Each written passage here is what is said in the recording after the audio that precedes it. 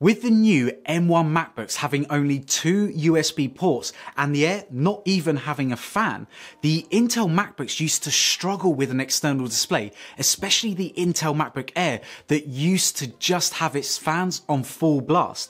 But how do these new M1 Macbooks handle with everyday tasks with an external display? Hello everyone, my name is Mike and here at Tech Car Moon we uncover tech at home and in video. So hit that subscribe button if you want to see more. But today I'm going to find out how the M1 Macbooks, mainly the MacBook Air, handles an external display with, let's say, an external SSD plugged into it to simulate a normal desk setup.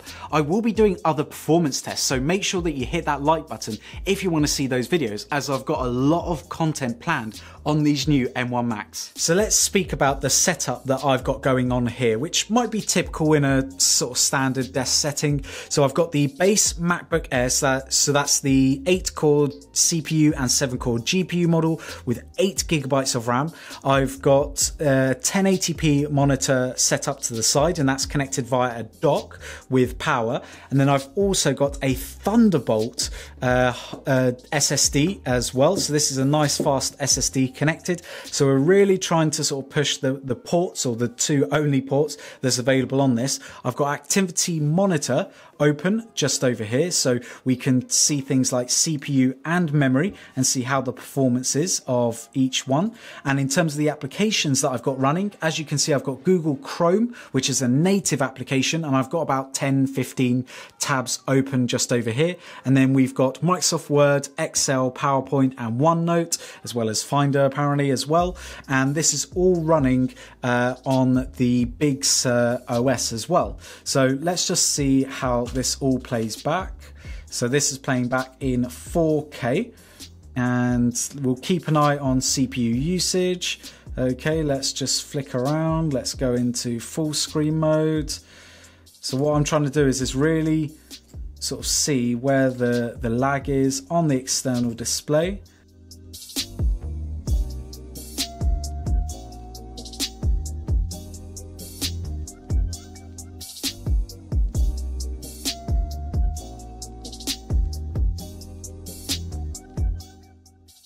And let's play some YouTube music as well. So we've got YouTube music playing in the background. Okay, let's have a look at Twitter. I'm always on Twitter, especially lately. If you're not following me, by the way, follow me on at Tech Car Moon, and that's where I am. So this is what you might be doing. You might have a YouTube video playing, and then you're sort of switching between sort of different tabs and sort of working through. And again, typing's not really going to be an issue. I'm just going to, pretend like I'm typing for, 5-10 minutes. But as you can see, just on this screen over here, our CPU usage just isn't even hitting 50% when connected to an external monitor. And as you can see, RAM usage, not really much at all. So with all these applications running in the background, so let's just play. So I think when we're using YouTube and stuff, the RAM sort of kicks in a little bit more. But again, I've got quite a few tabs open, even when I sort of start playing 2 videos at the same time. And we go back and have a look at CPU usage, it spikes up a little bit, but again, nothing I would worry about. And let's just pause that. Let's have a look and see how the memory usage is. So no issues with memory, no issues with CPU usage. So we'll pause and play. So we'll just see how that is. No issues at all. We can play. This is all in 4K. Plays back. Yeah, no problems whatsoever. So genuinely can't see a problem. Let's go to some tech blogs. Okay, so this is Business Insider. We've got Wired. Let's, click on this, for example. Let's see how the CPU usage is. Let's refresh a couple of these pages. So refresh, we got The Verge. So lots of images, and we'll scroll down.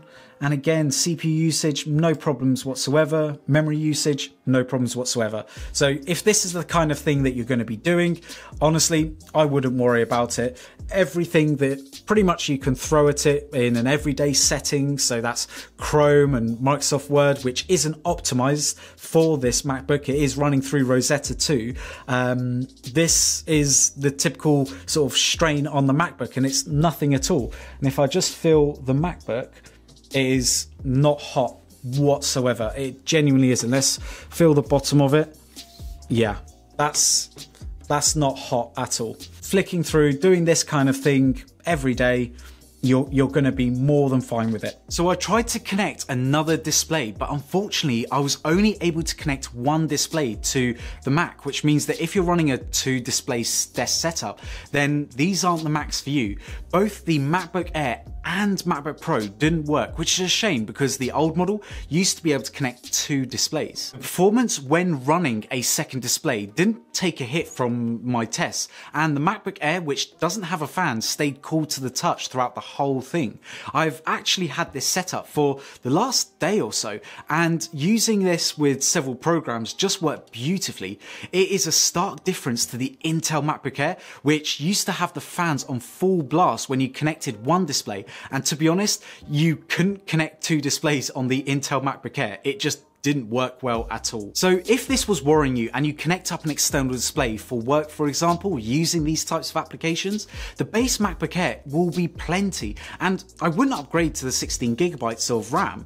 And if you need a little bit more storage, I would actually recommend you grab yourself an external SSD, as you'll get a bit more storage for your money and they'll be plenty fast enough for your needs. I'll leave some links down in the description below to some of my recommendations. But there we have it. As always, this is a discussion, so please leave a comment down below on what you thought about these tests and check out the links in the description to support the channel. If you haven't already, please follow me on Twitter and Instagram at TechCarMoon, drop me a like on this video if you've enjoyed it, and hit that subscribe button if you want to see more. But if you want to see more from me right now, you know what to do.